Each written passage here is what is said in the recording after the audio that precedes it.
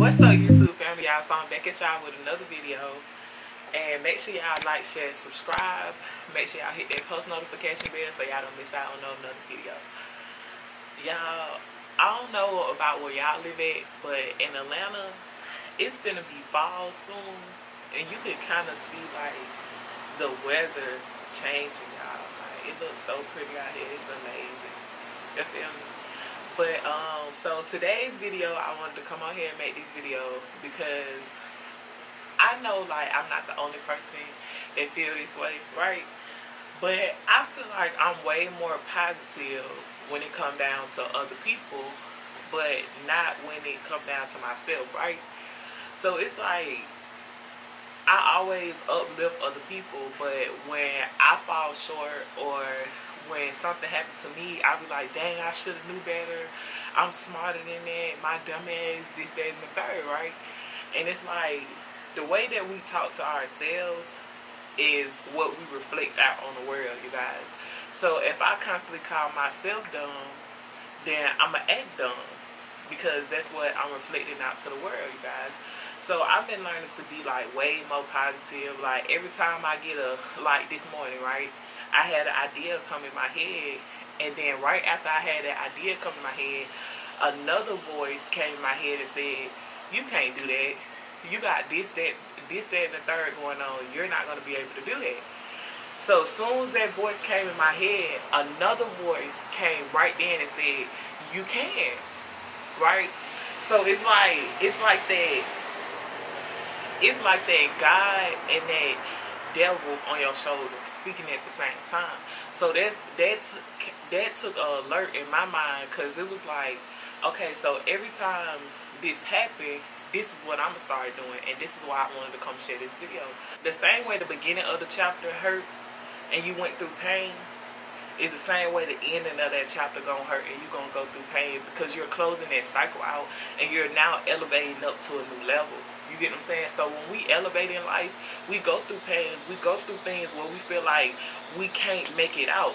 But we need that support, and we need the people that genuinely love us and that genuinely care about us to say, you know, you can do it. You can win. You got this. You feel me? So that's why I chose to make this message today, because I feel like a lot of us, we just write people off, and maybe it ain't what we thought about it to be. Maybe we should have looked at it in another perspective, right?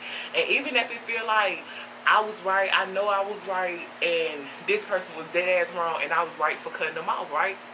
I feel like maybe y'all just needed a break. You get what I'm saying? Don't just be so quick to end something. Maybe it just need a break, because this could be your this could be your 20-year best friend. This could be your long-term partner. You get what I'm saying? That's why as women or as humans, we can't just up and rush into relationships when we meet people, because you never know like what's to a person. You get what I'm saying? So maybe this person could have helped you with your business, or they could have helped you long-term. So I know as humans, we tend to go through this a lot. So this is what I decided to do, right? I decided to write down things like when I meet a person, what I just cannot deal with. You feel me? Like I cannot deal with this out of a human. And the things that I feel like I can deal with, the things that I feel like I can compromise. You feel me? Because life isn't about being perfect. It's about living. You get what I'm saying? So you don't want to be so set on trying to accomplish goals that you forget to live life. You get what I'm saying? I still want to live too. I still want to enjoy people. I still want to have a good time. So that's why I had to start, you know, setting boundaries for myself. So I said, when people come in my life, they have to be willing. You have to be willing to change. You have to be willing to grow. And you have to believe in the impossible over here. Because God worked miracles for me. You get what I'm saying? So you got to believe whatever idea I come up with, I can do it. You get what I'm saying? Only thing I need you to do is help me come up with a game plan on how to get it done. I don't need you telling me that I can't do it. You get what I'm saying? So that's what I need. I need teamwork. I need effort over here. So it's like you got to sit down and you got to write down what I can deal with and what I cannot. You get what I'm saying? Some of us, we still have to have love for ourselves. So that's why we find ourselves in season alone, is because we value people more than we value ourselves. So God got to sit us down and say, hey, look at you real quick. You're beautiful. You're smart. You're intelligent. You got brains too. You get what I'm saying? So don't let somebody else make you feel small or belittle about yourself. So that's why we find ourselves in seasons where we're sitting and we're growing. So when we grow, we got to know, okay, so now that we know this about ourselves, when we take it out to other people, or when we go meet other people, we got to understand that everybody is not the same. Yeah, and when you step out into the world, you got to know that it's not your place to judge. You feel me? Because you just came from that same place. You get what I'm saying? So you got to show sympathy, and you got to show sympathy, and you got to show compassion to other people. You get what I'm saying? So not saying that everybody that you meet, you can't just up and change, and when you get changed, you get what I'm saying? When you get saved, when you get closer to God, you can't change everybody. But you can say what you got to say, and it ain't about saying, I told you so. It's just about spreading the word. You get what I'm saying? So it's never I told you so moment. So anytime somebody needs you, it's just your job just to be there. And that's just what I'm learning, you know what I'm saying? Because you don't want somebody to be there for you when you down short and you down bad. What's up, y'all? So I'm back. I had to do a couple of TikTok videos. Okay, so make sure y'all watch my TikTok. Hey, how you doing over here, And make sure y'all following me on Instagram, okay? Make sure y'all liking my pictures on Instagram. I feel like my Instagram deserves way more likes, okay, y'all? So when y'all are on my Instagram and y'all do click on there, just give me at least like one like. Just click one thing for me, please. And feel me, even the haters, even if you don't like me. If you're watching me, just be like, oh, I'm gonna make it known. I'm gonna make it known I'm watching her. And just like it, you know, just so I can know you're watching. You feel me? But other than that, y'all, let's go ahead and get back onto the video. Back to positivity, y'all. I feel like earlier too, God had me to sit down and reflect on my life last year. On my life last year, I was so sad. I was so depressed. And that's when I was really just now stepping into my awakening, where I was really called to be by myself. And I felt so alone. And I feel like every time I go through that now, or every time I get that feeling, I always reflect back to that time, because I tell myself I made it out of that storm. You know, so I feel like everything, it starts within our mind, whether we believe it or not. And I was that type of girl, you know, I'm a positive person. I'm very positive. Like, come on now. I'm very uplifted. That's how I used to think. But I was that positive, but not that positive. Like, I believe I get $1,000, but not $10,000. Like, come on now, $10,000. But God said, I need you to be that positive. You get what I'm saying? I need you to be that. I need you to believe in the unbelievable, because that's what God want to give you. He want to give you the stuff that you can't believe in. But first you got to feel it. First you got to feel like you deserve it, because when you get it, it's like if you get something too early, it's a curse. You get what I'm saying? Because you're not ready for it. So therefore you do reckless things with it. You get what I'm saying? You blow it. You give it away. You don't cherish it as much as you would have if you would have cherished yourself, or if you would have just sat down and figured out life first. And that's what I'm learning. I'm learning that, like God say, He a God of order. So I'm learning that life is in order. It's the way that everything needs to be done. And I understand that I got big goals. I got big dreams one day. But I also want to be able to live it, and I want to be able to experience that life with somebody. You feel me, y'all? So with that being said, you guys, I kind of want to start something new. And I want to start opening up a business again, right? I want to make manifestation journals, okay? Helping us just to manifest the life that we deserve, manifest the things that we want, and the things that we desire. You get what I'm saying? It's not bad. It's not bad, or it's not a sin to have desires. You get what I'm saying? Everybody wants something out of life. God give you those desires just to push you forward, just so you can have a reason to live. So it's not wrong to feel like you want amazing things in life, but you just got to start writing it. You got to start acting in effect. And you know, another thing that I'm starting to learn too, I'm going to start asking myself, what would my business stuff do? Like, what is Future Jasmine doing right now? What is Rich Jasmine doing? What is she doing right now? You get what I'm saying? So whatever I feel like she doing, I'm going to do it in the present tense. And I'm going to just keep doing it until the two people coexist with each other, until the two people are now living in one. You get what I'm saying? Because we can't say like, okay, I don't know what to do. I don't have no plan. Your future self didn't have no plan, but she made it. I got 110% faith, 1,000, 1,000,000% faith that I made it in the future. I know I did. It's no way possible that I did it.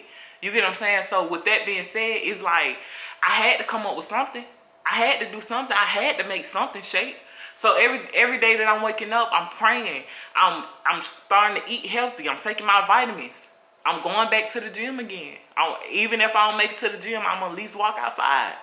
Or I'm gonna go to my little gym in my apartments. I just don't like my gym in my apartments. It don't feel like equipped enough for me.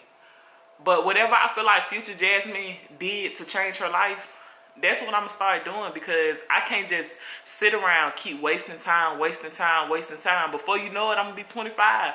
Before you know it, I'm gonna be 30, and life gonna be nothing pass me by. You get what I'm saying? So life, I understand that life is not gonna be the best. You get what I'm saying? You do fall short. Life to me is like the wheel of fortune. Sometimes you up, sometimes you down, but in the end, you gotta get what you deserve. You gotta look up, and you gotta stop the cycle. So that's what I'm doing right now. I'm learning to break generation curses. I'm learning to stop old cycles, to stop putting myself in things, because I feel like everything starts in me. You get what I'm saying? So if I want anything different in life, if I want something to change, I have to change my life myself, and that's what I'm looking at too, you guys. So with that being said, that's why I feel like I want to start my business again. I want to get back active on social media. I really don't know what I want to do on social media. I really don't know what my niche is. You get what I'm saying? How everybody say you need to find something and stick it to it. I don't know what it is, you get what I'm saying? But I just know I want to do it. And whatever I want to do, I'm gonna just keep doing it. I'm gonna just keep trying at it until I figure it out. One thing about it, you can't be scared to fail. You know, because as many as time as you fail, let me tell y'all something. With my first car, right? Nobody will give me a car. Nobody will give me a car. I promise y'all, I went to every dealership. I walked Union City, you guys. Walked every last dealership. I even went out to Marietta. Nobody will give me a car. My very first car, but I did not give up. Because no matter how many people said no, I knew somebody was going to tell me yes.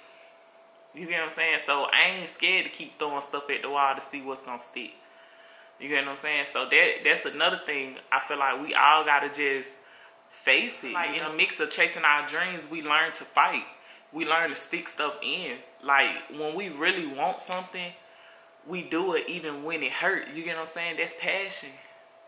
So it's like, if we chasing our goals like that and we chasing our dreams like that, I feel like we should be doing the people that we love the same way. But in order to treat anybody the way that you want somebody to treat you, you have to treat yourself that way. So it's like you got to learn to fight even when you don't feel beautiful. You got to learn to fight even when you can't get up in the morning. You got to learn to write even when you don't want to write. You got to learn to record even when you don't want to record. You got to learn to work even when you don't want to work. You get what I'm saying? Because it's like, if you want somebody to do that for you, you got to start doing it for yourself.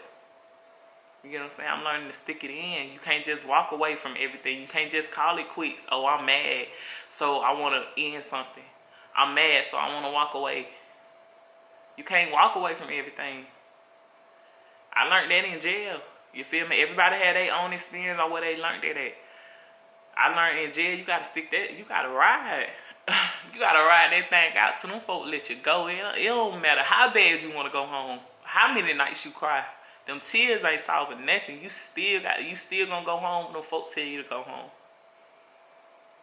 You know, all you know is when you get your stuff, when they say, Jasmine, pack it up. And you get that bed and you get them sheets and that blanket. And you run into your ex and you leaving up out of there. You gotta have that same feeling every day. That I got let go. I'm free. I made it out. I made it out. So if I made it out of that, I can make it out whatever life throw at me.